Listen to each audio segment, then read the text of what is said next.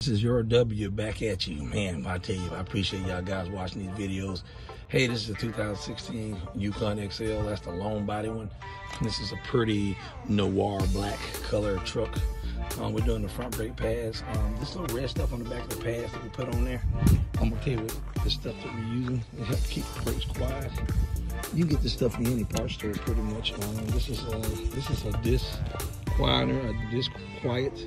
It stops the squeals and the squeaks on your brakes. So you apply by adding a little bit of this stuff on the back of the pad. See, these are the old pads. They about wore down to where they're making a lot of noise. You put the stuff on the back of the pad like so. Just a line of it, and then take your hand and just. I'm wearing gloves when I'm doing it, so my hands get messed up. And then put it all over the pad, top, all on the back of it. The brand we're using is a CarQuest brand. This is at Advanced Auto Parts. Is a Nancy Apple, a David, a 13, and 63 is the pad that we're using. I'll let y'all know, this is a double piston caliper. You would probably need a C-clamp to push both of these pistons in, but you can take the brake pad and put up against it like so, and then take the C-clamp and put it in a little galley right here, and just twist the C-clamp with the pad on there like so, and that'll push both pistons in at one time.